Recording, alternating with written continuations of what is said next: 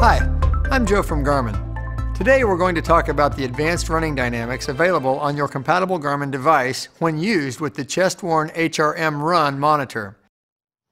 To view the running dynamics measurements, put on the HRM-Run and make sure it's paired to your watch. During your running activity, scroll down until you see either of the running dynamics screens. The color gauge applies to the top metric.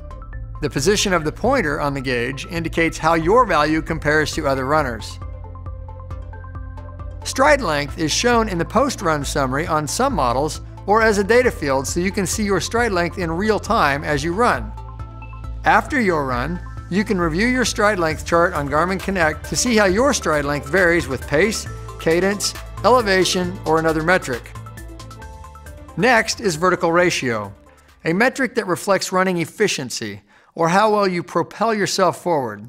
By the numbers, vertical ratio is your vertical oscillation, or amount of bounce, divided by stride length, expressed as a percent. It is a cost-benefit ratio for running. Stride length is the distance traveled horizontally. It is the benefit.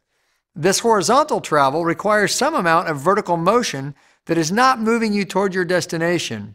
It is the cost of traveling forward. So a low number for vertical ratio indicates a small cost for a large benefit.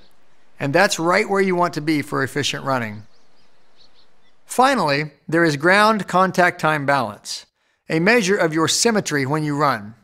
Most running coaches agree that a symmetrical running form is desirable. With your device, you can monitor the balance between your left and right ground contact time as you run. This metric is computed by dividing the ground contact time of the current step, left or right, by the total ground contact time of the last two steps, left and right. The data can be shown a couple of different ways based on the size of your data fields displayed on your watch. In this example, the runner is spending more time on the ground when on the left foot.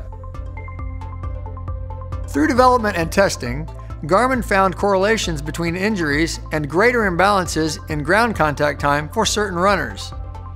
As with previous running dynamics metrics, Garmin has collected data from a range of runners of varying abilities and experience to determine typical ranges for these new metrics. The color gauges on screen and the charts in Garmin Connect give you an indication of how your values compare to other runners. Select the question mark next to the charts on Garmin Connect for more information about the color gauges and to see how you compare to other runners.